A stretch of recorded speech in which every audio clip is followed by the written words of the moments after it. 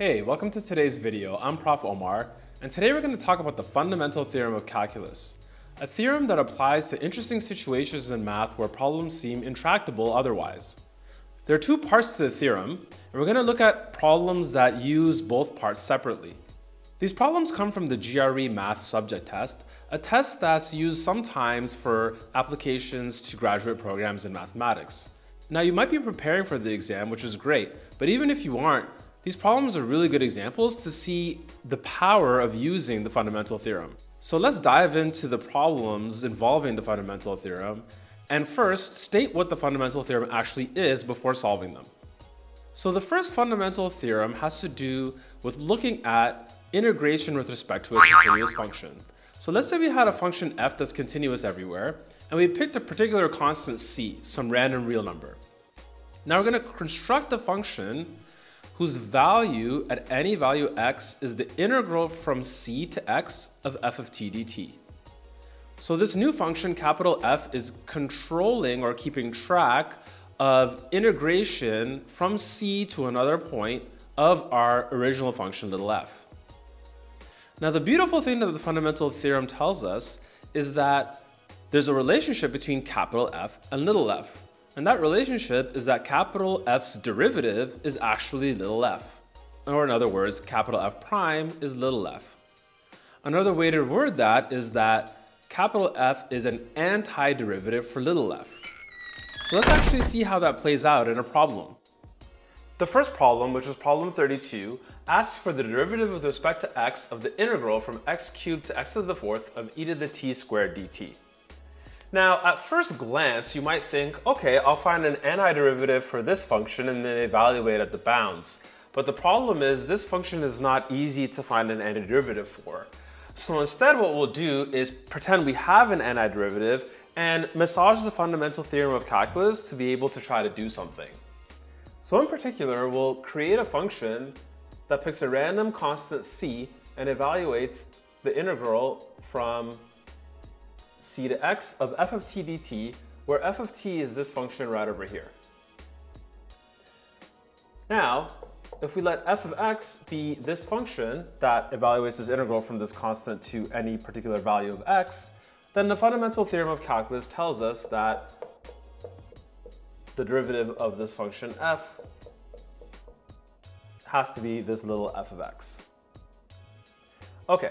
So if we look at this part of the expression, which is the integral from x cubed to x to the fourth, we can actually represent it in terms of f of x. Now it doesn't look like we can do it at first glance because we have this constant, but we can write this as a difference of integrals. This is the integral from c to x to the fourth of f of t dt, because f of t is this function right here, minus the integral from c to x cubed of f of t dt. Okay, and now we have an expression for that. That's f of x to the fourth, meaning capital F here, minus capital F of x cubed. Okay, great. So then the question is to determine the derivative with respect to x of this expression right over here. Now here's the thing. We have a relationship between the derivative of capital F and little f. The derivative of capital F is little f, so we can plug that in directly to figure out what the derivative of capital F is as an explicit function. However, we have to be careful because we have f composed with another function, so if we take the derivative of this, it requires the use of the chain rule.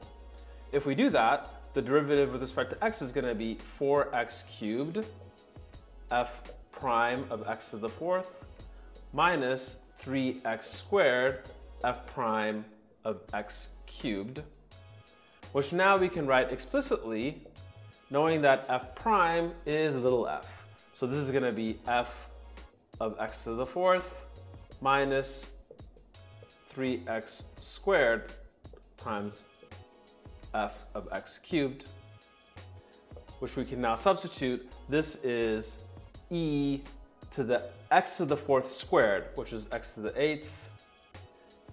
And similarly here we'll have e x to the sixth.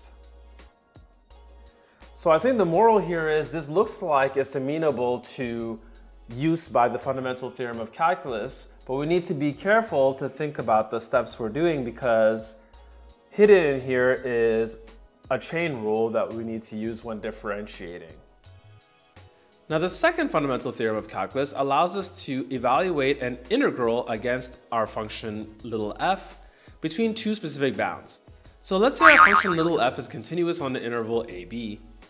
Then the integral from a to b of f of t dt can actually be evaluated using an antiderivative. So if capital F is an antiderivative, that is, capital F is a function whose derivative is our function little f that we start with, then the integral from a to b of f of t dt can be written as capital F of b minus capital F of a. Let's take a look at how this is useful in solving the next problem. Okay, in this next problem, you're given a graph of the derivative of a function, and it looks something like this. So we'll just make the assumption that this derivative is continuous given the way that it's drawn. In the actual practice book, I think they draw this up to 3 instead of 4, but this diagram will just illuminate the same processes that go on in this problem. And the problem asks you to compare f of 0, f of 2, and f of 4. And we're going to see how to do this using the fundamental theorem of calculus in a really nice way. Okay, so the first thing to notice is that the derivative of f is f prime. So f itself is an antiderivative for f prime. So as a consequence, the difference of any of these two values can be represented as an integral of f prime. Let's see how we can use that to actually compare values. So for example, let's take a look at f of 4 minus f of 2. Because f is an antiderivative for f prime, by the second part of the fundamental theorem of calculus, f of 4 minus f of 2 is the integral from 2 to 4 of f prime of t dt. Okay, if you look at the graph of f prime between 2 and 4, it's completely negative. So this thing here is less than or equal to 0 and actually is strictly less than 0 in most places. This integral actually is the area under here, which is all negative. So this thing is strictly less than 0. And so we get as a consequence that f of 4 minus f of 2 is negative, meaning that f of 2 is strictly greater than f of 4. So I'll put a little inequality like this. Okay, so one of the things you might notice is that we actually didn't really need to use the fundamental theorem of calculus to observe that f of 2 is strictly greater than f of 4.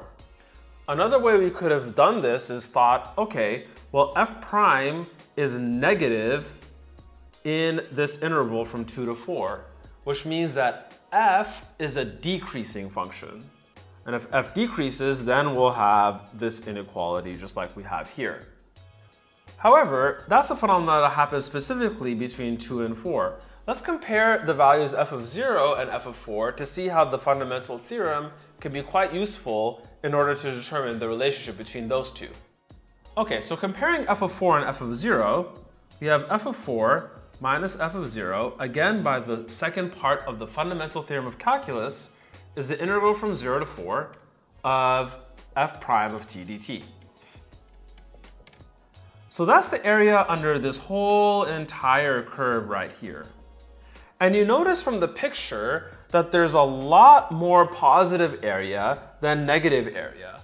So the sum of these two, the integral at least, is going to be a positive number from the diagram.